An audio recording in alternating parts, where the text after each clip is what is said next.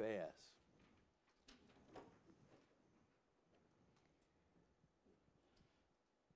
I was not quite in at the groundbreaking of the organization. I was president of Asbury College at the time, and Harold Burgess was working with Dr. Kinlaw, thinking about, okay, what would Dr. Kinlaw be when he grew up? And out of that came the birth of the society. And I remember very clearly Dr. Kinlaw saying, and some of you have seen this in print, he said, the Asbury institutions, then Asbury College, Asbury Seminary, were born out of the belief that holiness is a genuine possibility in the human life. 1890, when the college was formed, that was the burning vision in John Wesley Hughes' mind. And it was the same for Henry Clay Morrison when he founded the Theological College as part of Asbury College in 1923. But Dr. Kinlaw said, the problem with institutions is an institution will make its own survival primary, and in the midst of that lose the message. We need a society, a group of people, not an organization, not an institution that again will try to preserve itself. We need a group of people, a society, who have a shared dream, who will preserve the message for the sake of these institutions. And that's what FAS has been across the years. People who believe in full salvation. I don't know who it was who said, maybe it was Shane, who said, I asked somebody, what's your view of salvation? I'm going to talk about that. That makes all the difference. What does it mean to be saved, biblically speaking? So, seeing you, and especially some of you who are infants,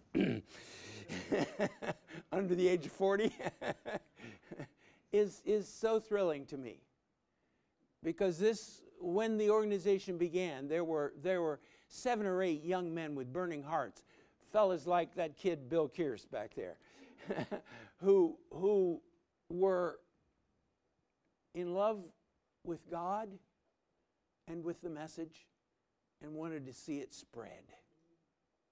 So some of you have said to me, what in the world are you doing becoming interim president at this stage in the game, at this stage in your life? Well, I said, I think I've found my life calling. It's temp work.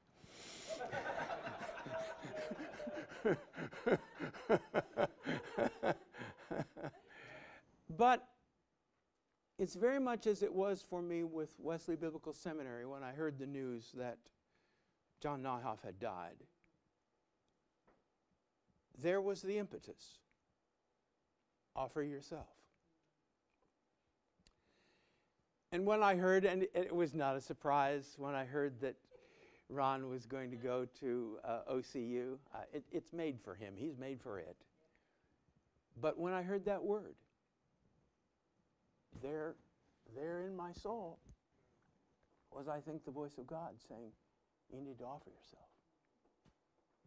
So, I don't come to the position with any illusion about my capacities as an administrator. But my desire is simply to be the placeholder. More than that, the placeholder, the finger forward until God brings us His person. And He's going to. And I'm grateful.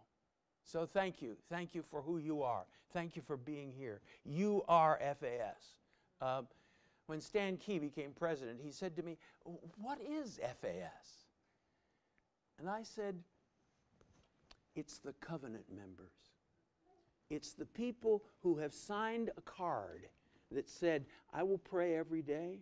I will read the Word every day. I'll be in church. I'll pray for FAS. I'll support FAS because I believe the message. You're it. You're it. We're it. And that's good. That's good. So thank you. Thank you for your involvement in this society. Not an organization.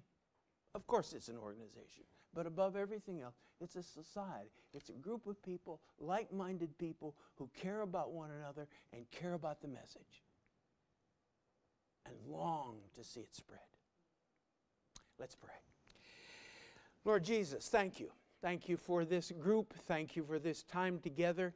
Thank you for all of the inspiration. Thank you for all of the conviction. Thank you for all of the ways in which you've spoken to us. And now, Lord, we think you want to speak to us some more. And so I pray that you'll do that. Speak through me, through halting, stumbling lips. You speak. If we only hear a man, we die. But if we hear the voice of God, we live. Speak to us, O Lord. In your name, amen.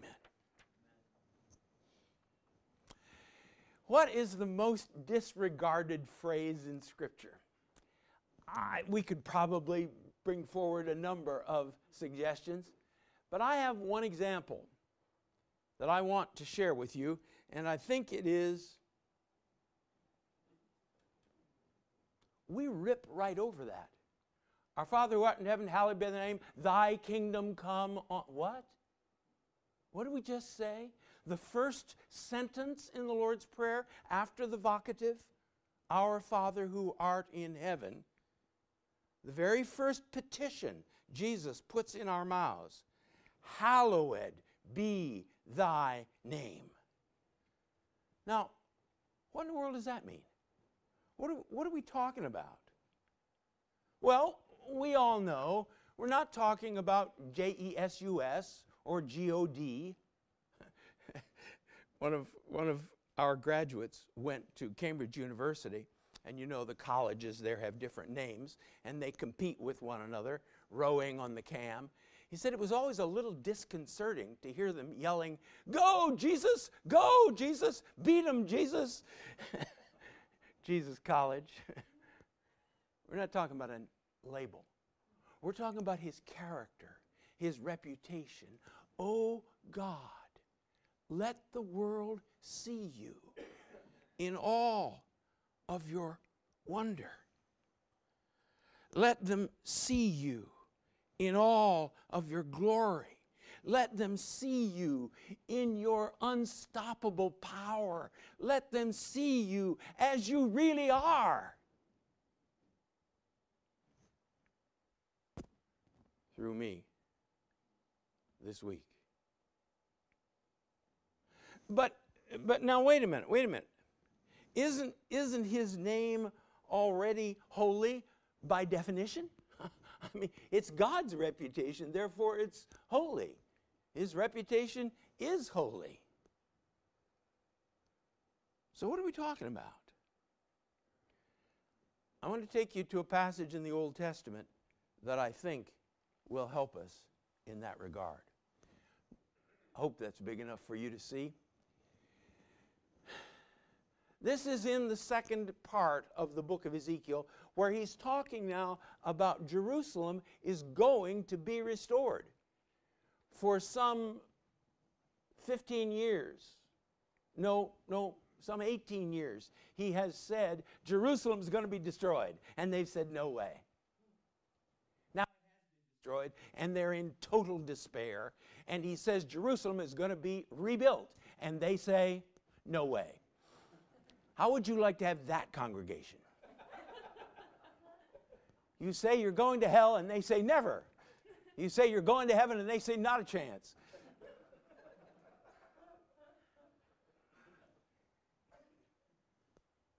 And so he says, I scattered them to many lands to punish them for the evil way they lived. Yeah. But when they were scattered among the nations, they profaned my holy name. Now, you've had the experience. You've read a passage many times, and one day stops you. I had that experience with this one. I got that far. I said, oh my goodness. When God exiled them, they were cursing God's name. They were profaning his name. Then I read the rest of the verse. That's the most important principle in Bible study. Read the rest of the verse. For the nations said, these are the people of Yahweh. But he couldn't keep them safe in his own land. Holy, glorious, marvelous, powerful. No. Little helpless fella. Don't feel bad, Israelites. Our gods can't help us half the time either. It's all right. It's all right. Everywhere they went, they profaned my holy name. Think of that. All you have to do to profane God's name is make him appear little and helpless. That's all you have to do. He can't deliver me from my old habits. He can't deliver me from my old ways of thinking. He can't deliver me. Everywhere they went, they profaned. They didn't hallow his name, they profaned it. And you sort of get the idea that he is a bit upset about this. See all the red up there? Then I was concerned for my holy name, which my people had profaned among the nations. Therefore give the people of Israel this message from the sovereign Lord. I'm bringing you back, but not because you deserve it. I'm going to do it to protect my holy name, which you profaned among the nations. I'll show how holy my great name is, the name which you profaned among the nations, in case you didn't get that yet. And when I am hallowed through you before their eyes, says the sovereign Lord, then the nations will know that I am Yahweh, the I am. Hallowed be thy name.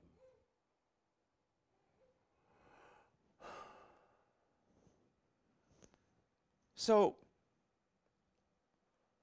how's he going to do that?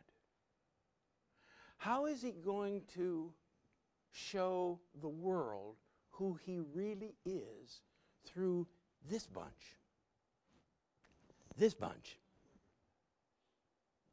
Well, he says,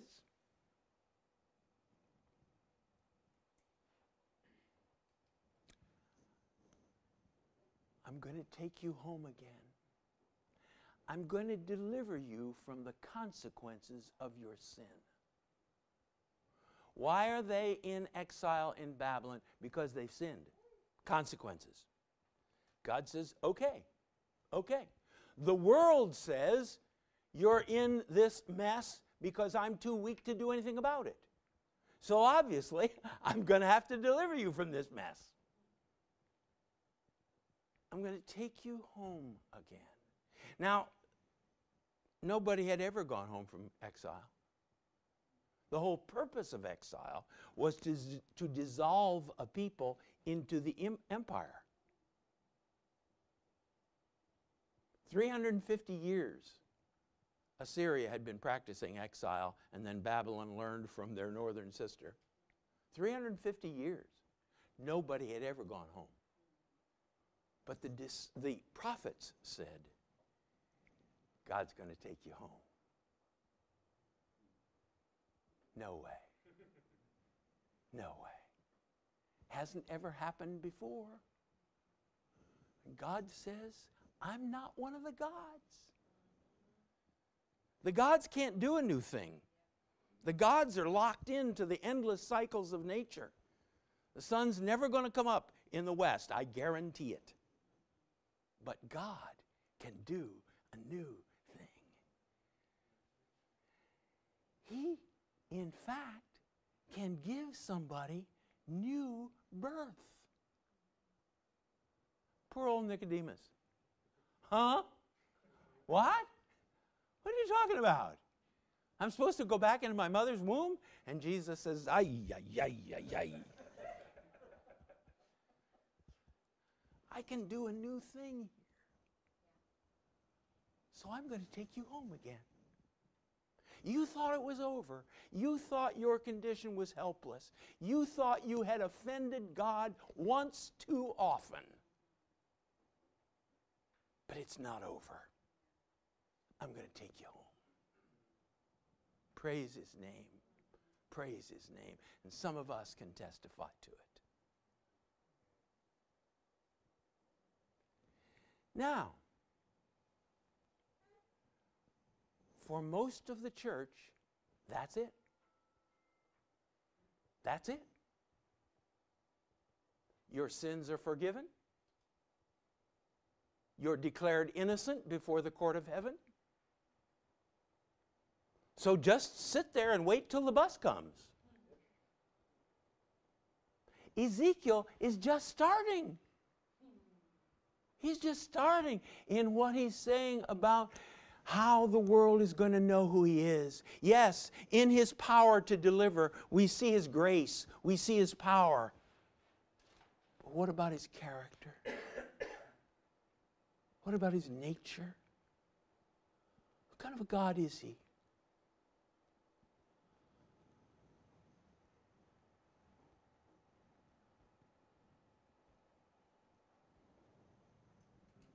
I'm going to take you home, and I'm going to cleanse you from all your idols. In the Bible, God, Yahweh, is clean, and whatever is disassociated from Him is by definition unclean. He is light, and whatever is not Him is dark. He is clean, and whatever is not clean and not Him is unclean. And oh my goodness,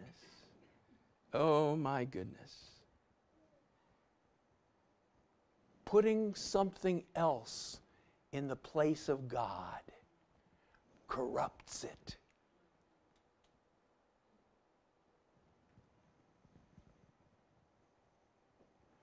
The leper with his bell, unclean, unclean. And how have we rendered ourselves unclean? By putting an idol on His throne. There is something in the human heart that is irretrievably, it seems, idolatrous. Because you see, this idea of a transcendent God that we cannot manipulate is frightening. How do I get Him to pay off? Surrender and trust? I don't think so. No, I want a God that I can manipulate. You see, I have desires. I have needs. How am I going to get those needs met?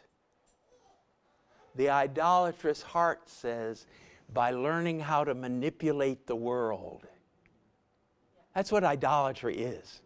Idolatry is not making little statues. Idolatry is manipulating the powers of the world to meet your desires. It's no accident that the Bible calls idols abominations, unclean things, filthy things. How do you make yourself filthy? Just put something else on the throne of God.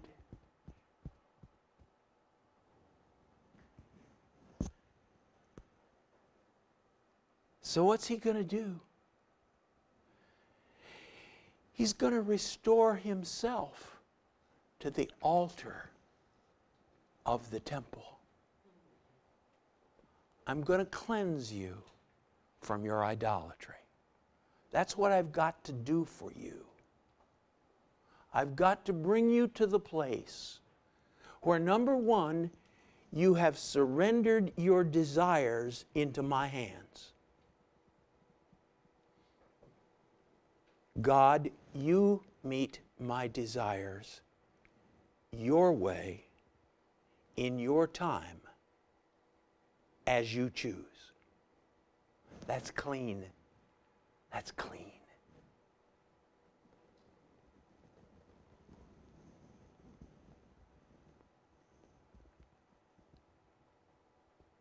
So many Christians are unclean because they're idolaters. God exists to satisfy their needs,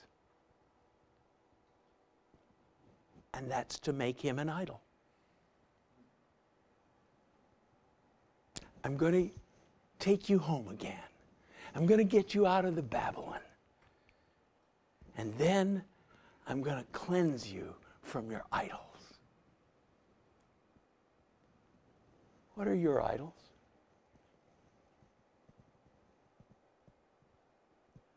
I haven't seen the statistics recently, but 30 years ago, people who went into the ministry had the highest need for approval of any profession. Tell me I'm doing a good job. Like me. Idols? Idols?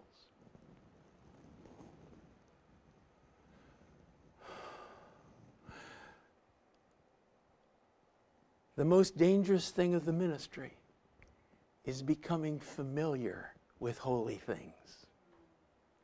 You learn how to pray. You learn how to speak. You learn how to manipulate people. All idols. All idols. I have needs, and I've learned how to meet them. Have mercy upon us, O God. Have mercy upon us. But he's still going.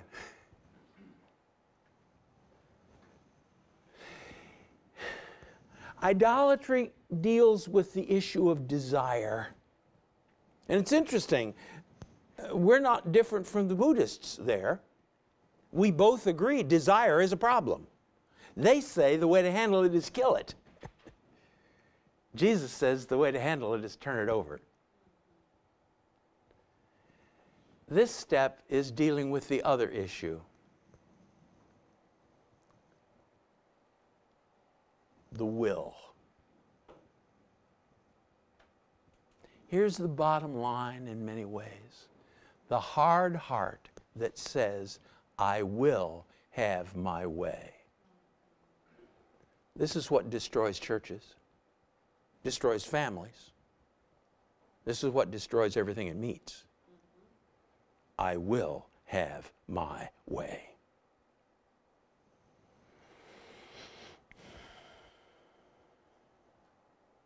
Here is the surrender of myself. And the self manifests itself in so many ways. Self-defense. I heard a story years ago that I've loved. There was an evangelist in town, and he was preaching on a Sunday night. And on Monday morning, a young man came to the office of the pastor of his church and said, the evangelist said, Pastor A isn't a believer. Oh, my goodness. What in the world is he thinking? What a terrible thing. That's got to be stopped. And sir, he said that Pastor B is an unbeliever.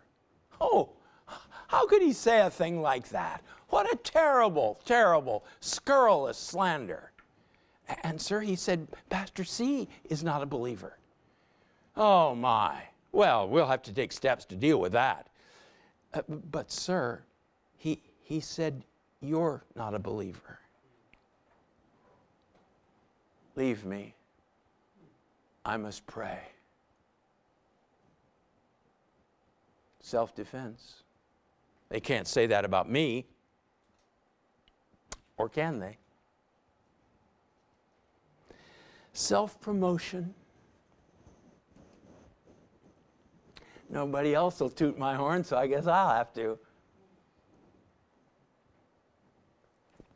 Self-aggrandizement.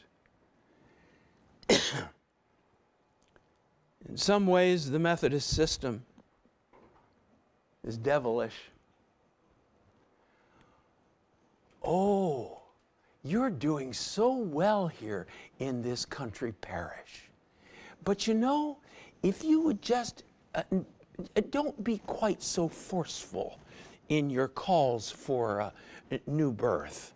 I could see you in a county seat church, or if you'd be a little more careful. Now, don't change your beliefs. No. But just be a little more careful. Why, you might even be in First Church someday. And how many men and women have sold their souls for self-aggrandizement?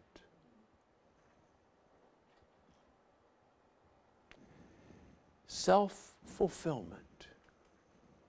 Why am I doing this? I'm doing it because I find fulfillment in it.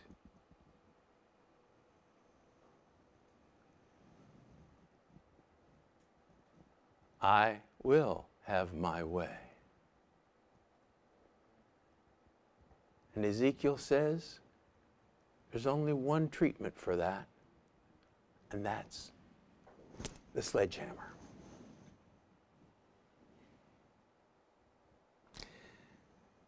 This is the place, it seems to me, where crisis and process come so hand in glove. Rocks don't ever slowly become rubble.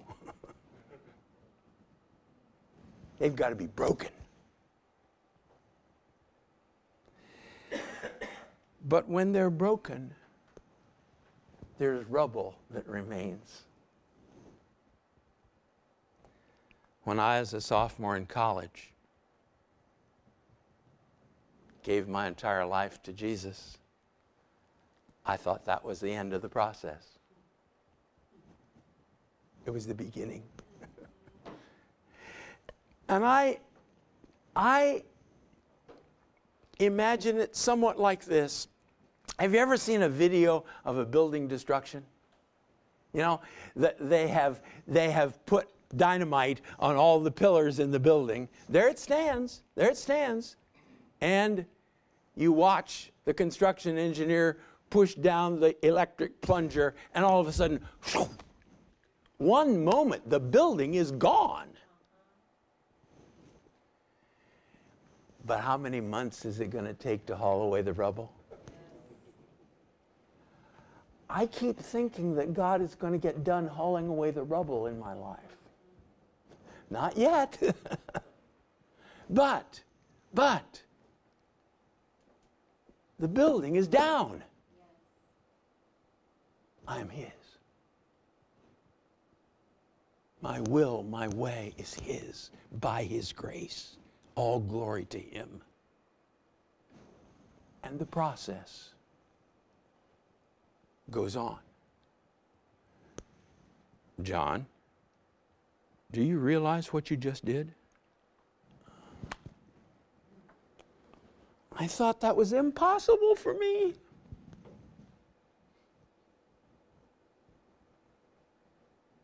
And Satan stands by with a whip.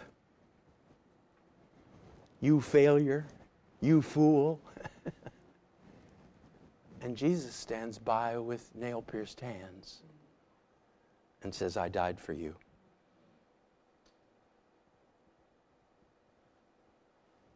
I'm going to smash that rock. But the question is, have I ever really allowed Him to smash it? Have I ever invited Him to smash it? So that the process may indeed be carried out to the end. To the end.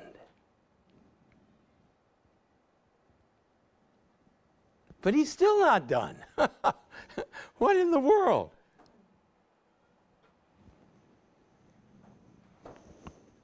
I'm going to give you a new heart and a new spirit. It's always fascinating to me that already in Genesis 6:5, barely 6 chapters into the book,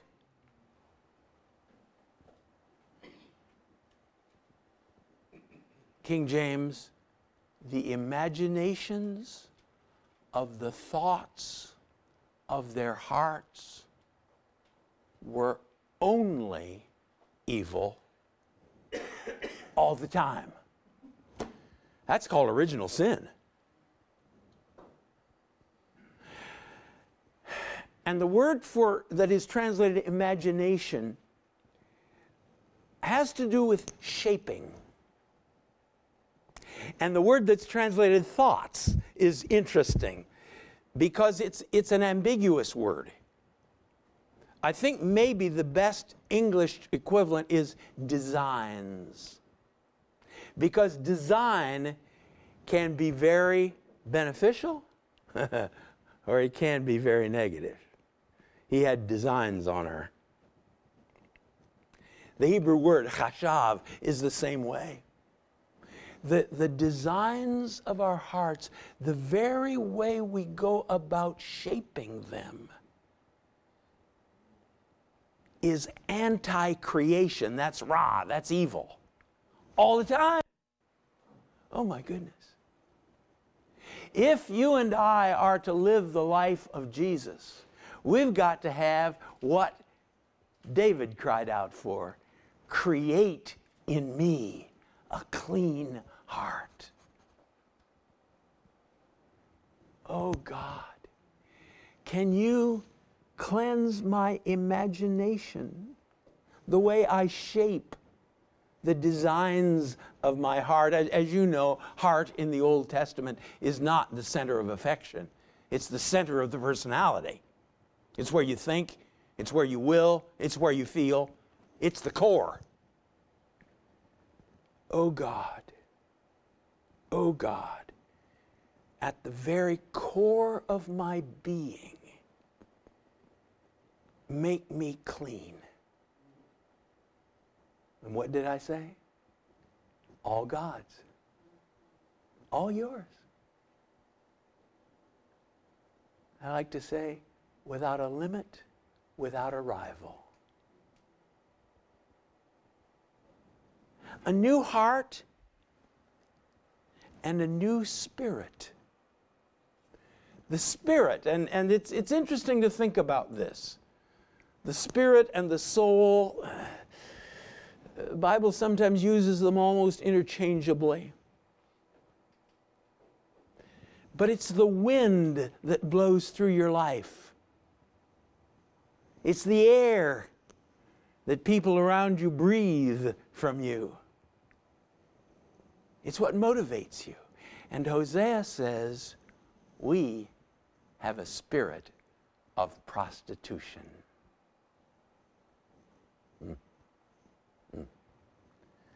Something in us that prefers the tainted and the prohibited. Isn't it amazing? Tell me I can't, and it's the thing I want most in the world. All of you who have children have experienced this. It's a spirit that is completely unstable. I don't like faithfulness. I don't like being stuck in one direction or one place. I think I'll try that direction that is kind of edgy.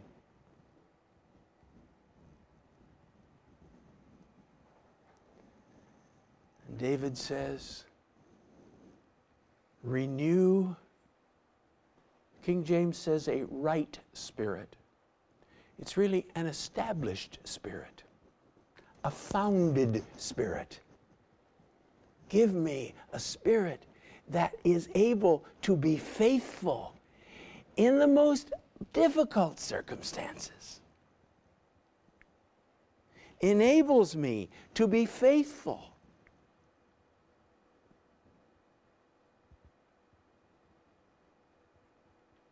When everything in me is saying, come on, this isn't paying off. Let's try. Stephen Lawler, who is now the pastor of Christ Methodist in Memphis, spoke in chapel this week, and he told the story of their beginning ministry. And the conference had no money for a church plant, but he felt called to plant a church. So they said, okay, well, we'll get an apartment for you, 3-room apartment, but we don't have any money for furniture. We don't have any money for gas, but if you want to do this, go ahead. So they did. He said he named his old Volvo Lazarus because it died so many times and had to be resurrected. And after 4 years, when things were not going well, he was saying, no, this is it. I'm done. Friends had invited them, as I recall, to a weekend on the beach. So they got up off their mattress on the floor, packed their 2 or 3 things in a battered suitcase and got into Lazarus and headed for the airport. He had $11. Lazarus died on the way to the airport. He said he looked over at his wife, who had been saying, no, no, God has called us to this. This is what we need to do. He looked over at his wife and he said, we're done. She said, okay.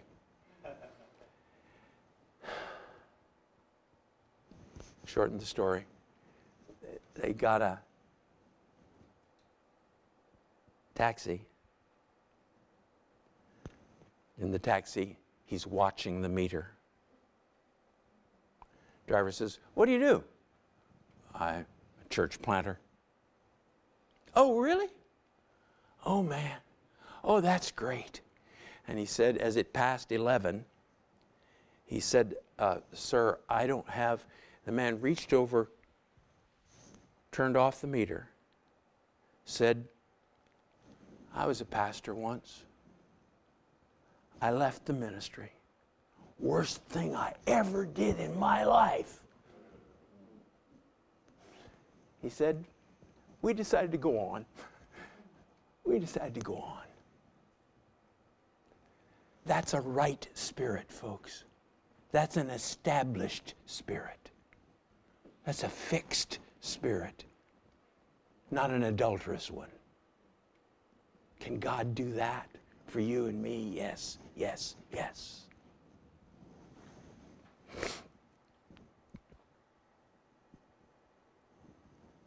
May every breeze that blows through your life and mine be a breeze that's blowing us closer home. A new heart and a new spirit. And how's he going to do all that? Come on, Ezekiel. What are you talking about here? What kind of renovation does that involve? Who could do that? I will put my spirit within you. I get a little bit annoyed by some people who, whenever they talk about the American holiness movement, have a sort of a snide note. You know, well, Wesley, he got it right, but, you know, Phoebe Palmer and Hannah Whittle, oh, my goodness. What was the problem with Phoebe Palmer and Hannah Whittle Smith? They thought that God could sanctify you now. Altar theology. I know about the longer way and the middle way and the shorter way and all that.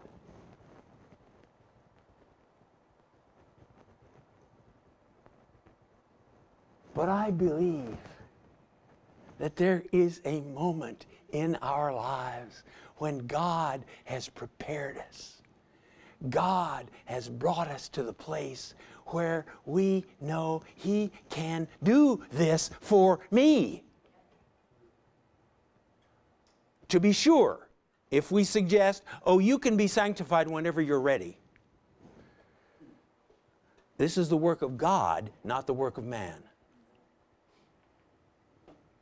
But when God is ready, when God is ready, and you know He's ready, that's the moment. That's the moment for Him. As I like to say in the illustration of Robert Munger, when the Holy Spirit ceases to become the guest and becomes the owner. Yes. Yes.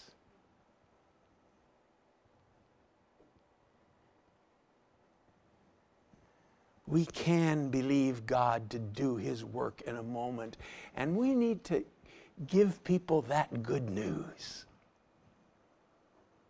Again, we need to be very careful not to suggest that it's up to them. But on the other hand, when God's ready, they need to make themselves ready. I like Leviticus 22, 31 and 32. Sanctify yourselves, because I, the Lord your God, am sanctifying you. Yeah. Yeah. Yeah. That moment is the end of one process when God is bringing us to the point, as A.W. Tozer says, of despair and desolation. Romans 7.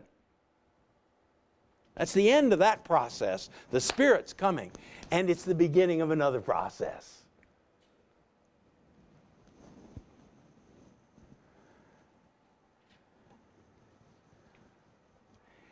And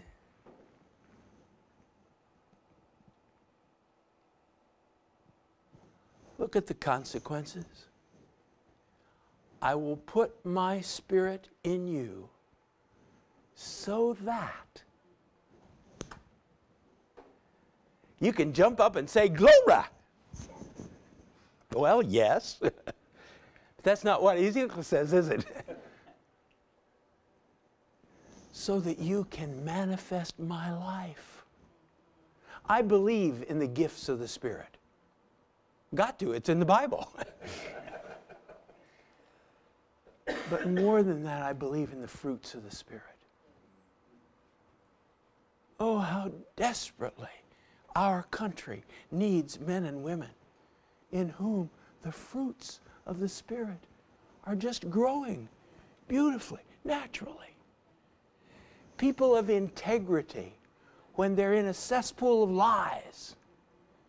People of faithfulness when everything in our society says, you don't like her, ditch her.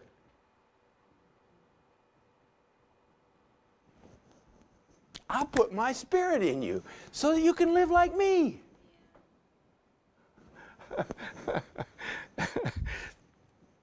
My first year in seminary, the year before Karen and I married, we had an evangelist here in the Methodist Church. I believe it was Harry Blackburn. And he had a mannerism. He'd get excited and he'd say, "Whoop, goody." My roommate picked up on that. The rest of the year, I heard, "Whoop, goody." Well, I tend to get sort of that way here. Yes. We can live the life of God. And then, best of all, the thing that God has been working on since the book of Exodus. You'll be my people, and I'll be your God. Oh my. Oh my. I think of Edwin Hatch's lovely hymn, "Breathe on me, breath of God. Fill me with life anew, that I may love what thou dost love." and do what thou wouldst do. Breathe on me, breath of God, until my heart is clean. Until with thee I will one will to do and to endure. Breathe on me, breath of God, till I am wholly thine. Till this earthly part of me glows with thy fire divine. Our sister was talking about a couple of professors here who glowed. Yeah. Breathe on me, breath of God, so shall I never die, but live with thee. The perfect life of thine eternity. And then I think of a couple verses from George Crowley's hymn. Spirit of God, descend upon my heart. Wean it from earth. Through all its pulses move. Stoop to my weakness, mighty as thou art, and make me love thee as I ought to love. And then the last verse, I can never get away from it. Teach me to love thee as thine angels love. One holy passion filling all my frame. The kindling of the heaven-descended dove. My heart an altar, and thy love the flame. May I suggest to you, that's salvation. That's salvation. Having my sins forgiven and waiting for the bus? No. No. So what are we praying? Hallowed be thy name, O God. Yes, thank you for having delivered me from the consequences of my sin. Thank you for the assurance in my heart that I'm headed for heaven. But oh God,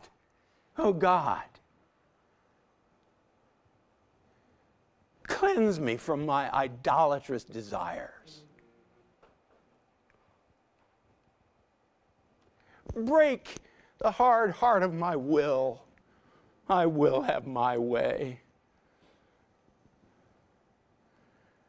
Give me a new heart and a new spirit, so that the world can say, wow, what a God!